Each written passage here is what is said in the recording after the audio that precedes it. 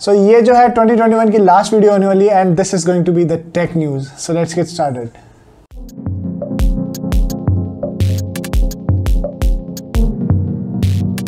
सो Intel already older lake के साथ PCIe Gen 5 already release कर चुका है एंड जिसकी वजह से अब नए ग्राफिक कार्ड्स और PCIe जो NVMe SSDs होती है हमारी उन सबको ट्रांजिशन करने की जरूरत है and ADATA is the first. Actually Samsung already release कर चुका है but that is a data centre based SSD, so consumer based SSD नहीं है. और ADATA जिन्होंने रिलीज किया वो सिलिकॉन मोशन का को प्रोसेसर जो है वो यूज करती है ऑन द SSD एंड वो 13 गीगाबाइट्स पर सेकेंड की स्पीड जो है वो रीच कर सकती है. इतना थ्रूपुट जो है उसमें अवेलेबल है. Same is the case with the Samsung one, but जो सैमसंग वाली SSD है वो अभी आपको ऑलरेडी बताया that is data centre based और ये जो है कंज्यूमर बेस्ड होने वाली है. और DDR5 रैम मॉड्यूल्स भी जो है ADATA रिलीज कर चुकी है. That is mostly because of Intel, क्योंकि इंटेल ने जैसे ही रिलीज किया तो ऑल्डर लेक के लिए ऑलरेडी अब नए जो है अपडेटेड हार्डवेयर भी रिलीज होने वाले हैं. सो ऑनर एक नया फोल्डिंग फोन निकालने वाला है that is honour magic V and the special thing about this is कि पहला फोल्डेबल होगा जो स्नैपड्रैगन 8 Gen 1 यूज करेगा. सो Huawei ने अपना P50 पॉकेट भी रिलीज कर दी जो कि एक Z Flip की तरह फोन है but instead of having like a rectangular display उसमें एक ऊपर सर्कुलर डिस्प्ले है ऑन द टॉप और वो जो है ओपन होता है to reveal a bigger display. This is again like their new product और ये जो है स्नैपड्रैगन 888 बेस्ड ही होने वाला है. This is going to be 4G only क्योंकि अभी भी US और चाइना के बीच में ट्रेड वॉर जो है वो चल रहा है. सो 5G is not available for China. Oppo ने भी अपना Find N जो है वो रिवील कर दिया that is specifically as of now in China. India में काफी सारे रिव्यूअर्स को उनके रिव्यू सैंपल्स मिल चुके हैं. That is again a Z Fold type device और उसमें जो क्रीज है वो काफी कम है and I definitely think so कि सैमसंग आने वाला फोल्ड जो है इससे इंस्पिरेशन लेके अपनी क्रीज जो है उसे कम करेगा because in the Z Flip 3 as well crease जो है वो काफी सिग्निफिकेंट है. एंड वन मोर थिंग जो इसकी बाहर की डिस्प्ले है वो एक फॉन्ट टाइप है, मतलब उसकी एस्पेक्ट रेशियो जो है वो इतनी नैरो नहीं है जितनी Z Flip 3 की है. That is a 5.49 inch display on the front that is 60 hertz but जो इनर डिस्प्ले है वो 7.1 इंचेस की है और 120 हर्ट्ज LTPO OLED डिस्प्ले है. So definitely that can like reduce it's frame rate to conserve battery as well. So iQOO अपनी 9 series जो है वो रिवील करने वाला है इन जनवरी. That is again a hint. और जैसे कि iQOO 7 के 3 वेरिएंट्स आए थे I guess this is also going to be with multiple variants because it is iQOO 9 series. So definitely stay tuned for that as well.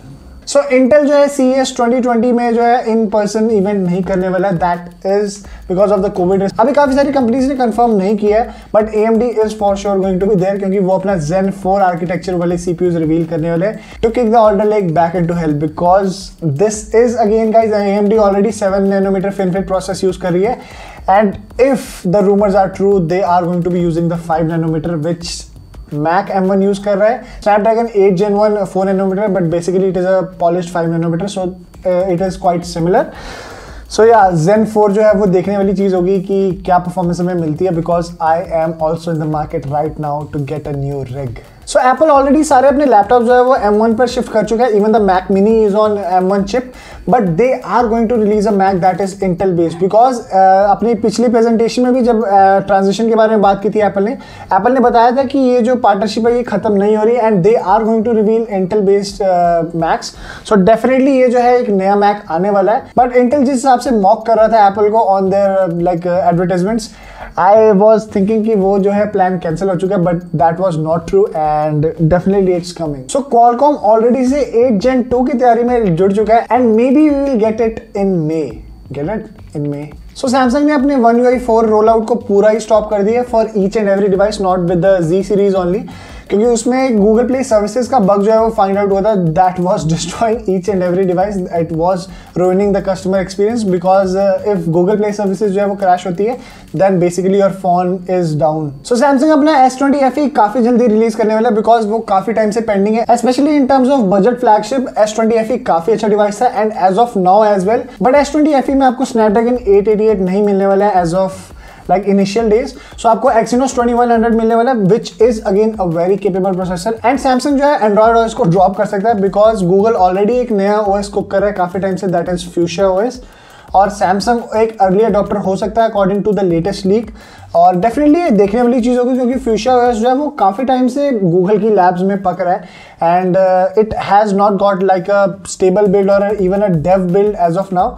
So definitely अगर ये release होता है सो Samsung is going to grab that bite. So now HP अपनी laptops और desktop को India में manufacture करने वाला है which is a really huge deal, but with assembly mainly done in India pricing जो है वो डिक्रीज होने के चांसेस हैं. सो ये for the HP laptop, because I bought this laptop and it is very expensive अगर आप US के प्राइजेस से कंपेयर करते हो.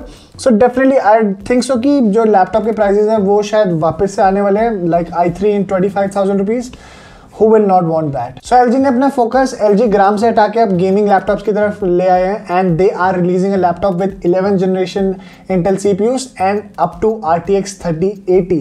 That is again a really capable like gaming laptop क्योंकि RTX 3080 is like beast of a graphics card. और उन्होंने एक weird aspect ratio का मॉनिटर भी रिवील किया. That is like 24 इंचेस के दो मॉनिटर अगर आप साथ में जोड़े तो that is like a wall of a monitor. But seriously for a person who is productivity focused वो स्क्रीन जो है वो काफी बेनिफिट करने वाली है because you can see so much of real estate in that like single display. So Microsoft ने अभी एक हेलो टूर्नामेंट रखा था and they were out of एक्सबॉक्सेस. सो उनके पास जो डेवलपर किट वाले एक्सबॉक्स पड़े थे वो उन्होंने यूज किए उस टूर्नामेंट में.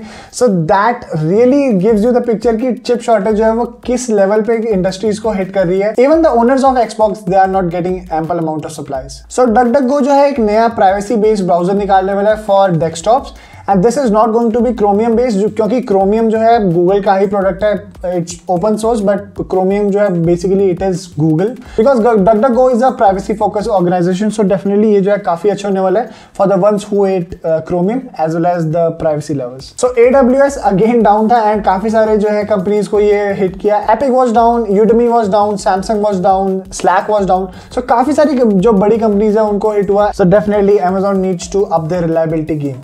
So guys, that was it for this week's tech news. अगर आपको वीडियो अच्छी लगी हो please make sure to like this video and also consider subscribing to my channel. This has been Beast from Geek guys and hope to see you in my next video. Thank you guys.